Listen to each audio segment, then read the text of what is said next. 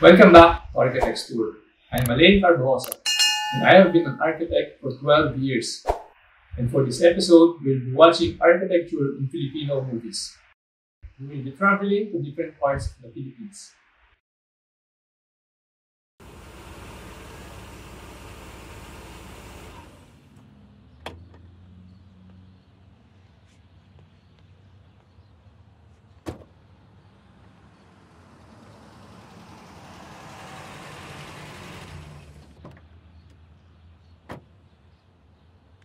In Taiwan, Excuse me. Hi. Gabby? Gab? Yeah. Hi. Nice to meet you. Hello. in Milan,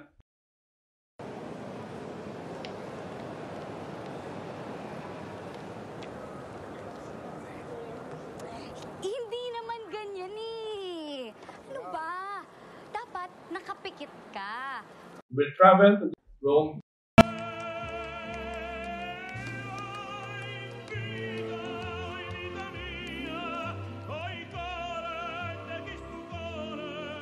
Uy, tulungan niyo naman ako hanapin tong babaeng to, ha? Oh, ayan, and Venice, Italy.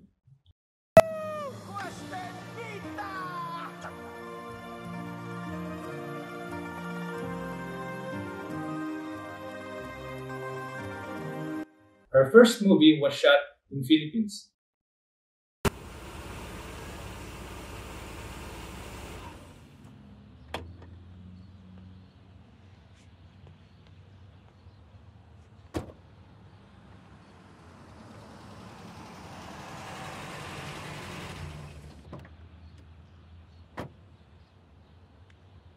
The first movie we have here is titled One More Chance.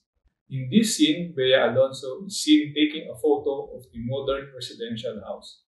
This house was designed using a modern concept, Ano bang ginagawa mo dito? meaning it moves away from classical architecture, away from the Mediterranean, away from Greek or Roman architecture, and used clean architectural lines, straight balusters, and railings that are black in color to have a contrast with the primary white color. The use of glass windows, aluminum window frames. It used this corner glass window design, which is a very modern architectural design element. It also used a lot of white paint, which are very similar to the designs of modern architecture front runners like Richard Mayer. Shown here are examples of Richard Mayer's works, mostly painted in white. The Stuttgart residences in Germany, Getty Center in Los Angeles, Orchard Hill in New York, USA. The house also used a deck-type roofing instead of the common gable roof that you always see in the Philippines. Deck roofing are much more expensive than gable roofing, but are more useful as an area for socializing and having a look at your surrounding area. This house used modern entrance doors that are made of solid wood and has glass panels to provide lighting and to show if someone is at the doorsteps.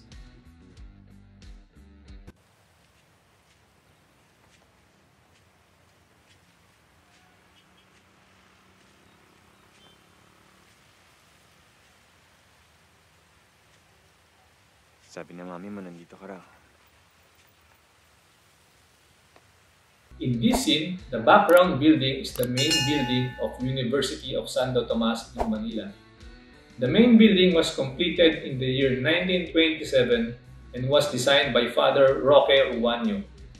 It was designed using the Renaissance style of architecture.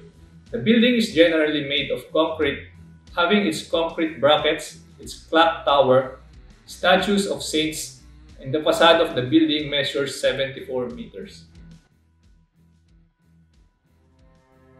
Isinusulat ko ang gunitang ito sa hangaring bigyan ng liwanag ang mga yugto ng ating kasaysayan na nasa panganib na makalimutan. The next movie is titled El Presidente, about the story of President Emilio Aguinaldo during the Spanish and American War with the Philippines.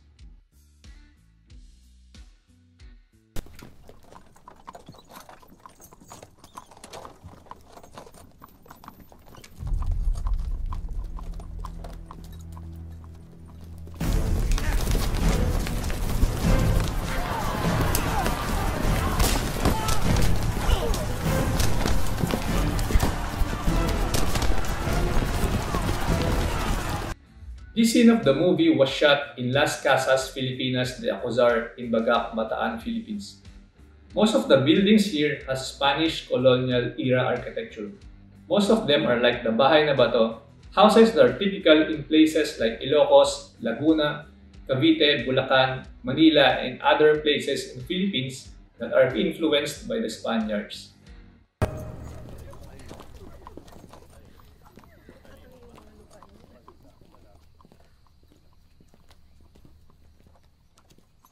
This scene was shot in Paseo de Escolta, a reminder of the street of Escolta in the early 1900s. Our next building shown in the movie is the Casa Hidalgo. Casa Hidalgo was designed by Felix Rojas Arroyo. This house was built in 1867 and was originally located in Quiapo, Manila, and was dismantled and transferred to Las Casas in Bataan. The building features these adobe stone walls, this colonnade made of stones, Capiz shell sliding windows, ionic columns at the wall of the second floor, and used clay roof tiles. Magandang araw sa inyong lahat. We can see this scene where the Katipuneros are having an election for the leaders during the liberation of the Philippines.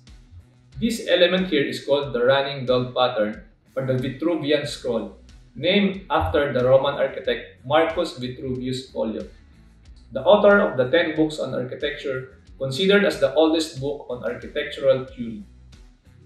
The running dog pattern can also be found in different parts of the world, like in ancient sites in Antioch in Syria and Rasas in Jordan. Another architectural element shown here are the ionic columns. This style of column came from the ancient Greeks and was first used around the 6th century BC, more than 2,000 years ago. They also used this Capiz shell sliding window, very typical of the Bahay na Bato.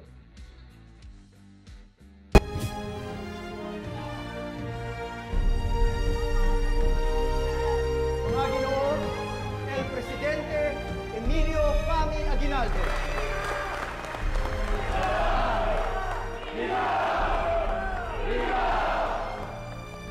Mga Ginoo, ang tuwa ko ay lubhang malaki na maihalimbawa sa isang napalangit. This next scene here is showing President Emilio Aguinaldo riding a chariot towards the Baraswain Church in Malolos, Bulacan.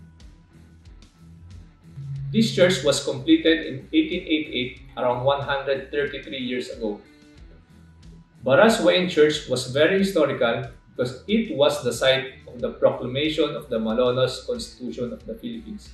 It was called the site of the first Philippine Republic.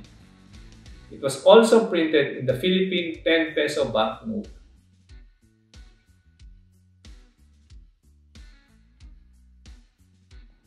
Next up, we travel to Taiwan. Excuse me. Hi. Gabby? Gab? Yeah. Hi. Nice to meet you. Hello. Our next movie was shot in Jiufen, Taiwan. This movie is titled All of You. This scene was shot in a restaurant named City of Sadness, Little Shanghai Tea Restaurant in Jiufen, Taiwan. The name City of Sadness was taken from a movie also titled City of Sadness, a 1989 Taiwanese film. Jiufen, Taiwan is also suspected to be the location of the 2001 animation film Spirited Away.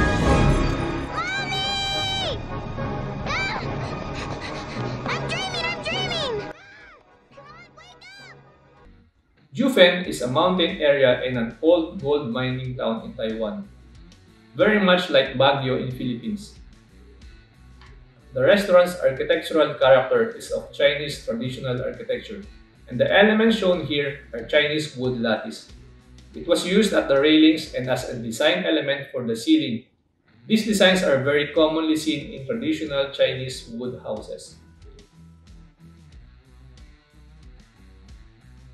The restaurant also used wooden balusters, wooden tables, steel purlins, and steel posts but are painted dark brown to look like wood.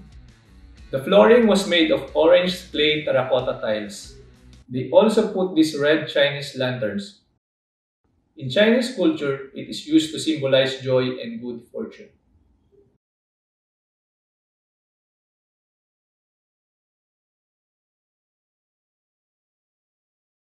I now pronounce you husband and wife. You may now kiss the bride.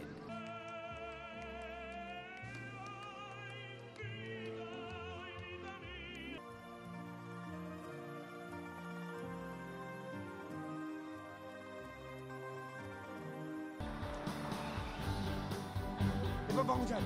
Ibabango ka. Gusto mo sarili mo, ha? Dali. You're dressed? Tara, tara. Dali. Doon tayo. Thank you for watching Architects Tour. I hope you enjoyed our episode for today. If you have any buildings in your mind, any type of architecture, please write in the comments section below. And please don't forget to click, share, like, and subscribe, because it helps me to make more videos about architecture, buildings, and different kinds of structure.